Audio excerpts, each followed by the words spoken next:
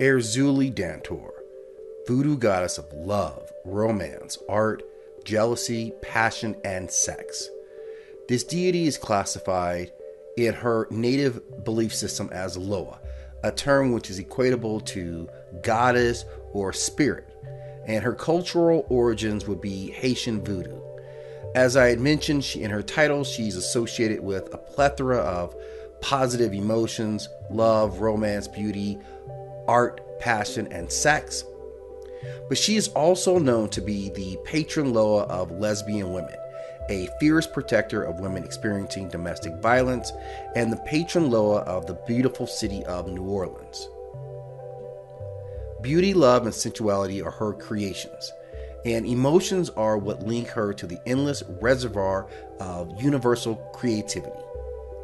She is depicted as wearing tribal scars on her cheek and arms, and although she is the patron of lesbian, she is still seen as heterosexual, as she has mothered children. But she loves women fiercely and will defend them to the death.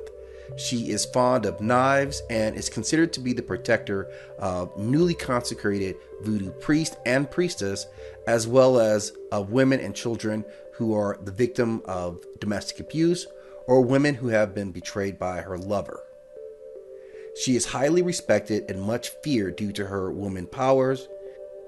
Most Haitian women serve or show some veneration for this deity, and through her association with the city of New Orleans, she is massively venerated by the locals who are both a part of the culture and religion and know her importance.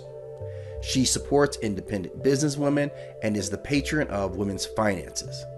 Many women evoke Erzulie Dantor against their partners, be them male or female, who have become violent. And enlightened men can also serve Dantor, especially those who honor, love, and respect women.